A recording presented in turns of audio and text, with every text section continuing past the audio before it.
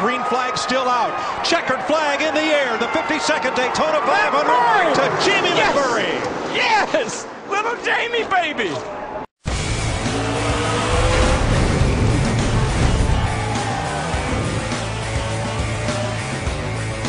Well, certainly 2010, the highlights are the wins that we had.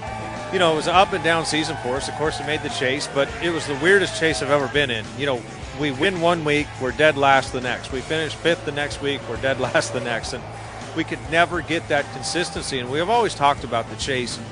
How many mulligans can you have, or how many bad finishes? And we were either top or bottom of the scoreboard. So that really cost us overall in the chase. And, you know, what we need to do next year is work on those lows, get those patched up, because we're competitive enough to put up wins and run good. We just have to minimize the bad days, and that's what we didn't do this season. You know, we look back at Martinsville, much better than we've been in the past. The Richmonds, the Phoenix, those shorter racetracks. We need to be better at those, and if we do that, we're going to be tough in 2011.